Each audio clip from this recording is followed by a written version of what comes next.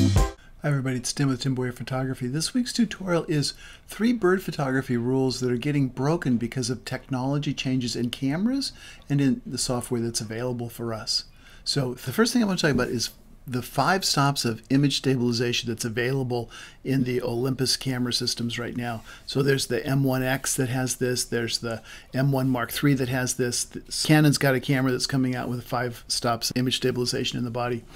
This is a real game changer for bird photography because with 5 stops of image stabilization, we don't need tripods anymore. There's no need to carry a tripod. Maybe if you have a 600mm f4 lens, you're still going to use a tripod. But for most of us out there, we're using smaller lenses because we've gone with micro four thirds, or we're using smaller lenses like the 100 to 400 zooms that Nikon and Canon and a bunch of other people have. So this is a real breakthrough for us. This image of a black and white warbler, I never would have gotten this if I was using my old 600mm lens on a tripod. The bird was just moving around and foraging too much.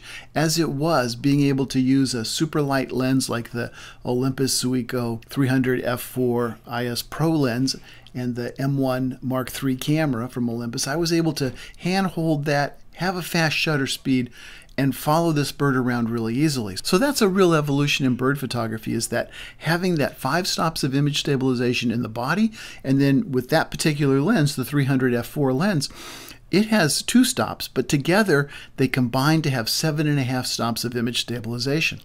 Now that is remarkable. That is fundamentally ground changing for bird photography.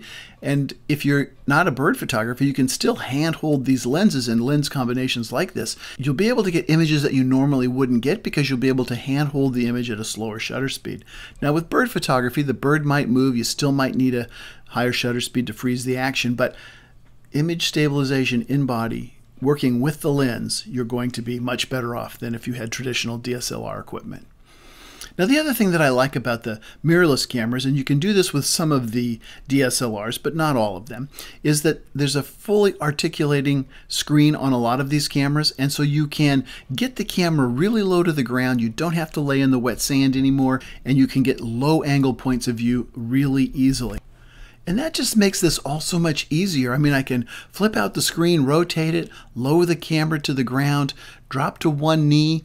This just makes it a little bit easier for everybody. And then here's a tripod being used in a way that I'm not sure I ever saw before, but I think she would be better off not using the tripod. The second evolutionary point that I want to make here is that the technology that's coming out right now with the software programs, this one happens to be Topaz Denoise AI. On the right-hand screen, you can see that the background is clear and this bird's pretty sharp up in here. You can see that this background is grainy and it's a little bit fuzzier in here. This is a ISO 12800 image. Topaz is cleaning this up just by putting it on auto. I haven't even gone into the manual mode to fix things. Topaz Denoise AI is a game changer for us. The technology that's involved here, if you shoot with a micro four thirds camera or a crop sensor camera, no matter what brand it is, you're going to be able to get really clean background. So here, 1/1000th of a second, ISO 12800. You can see some of the grain in here, and after it's processed, this is all cleaned up. It's so much of a game changer, it just blows my mind.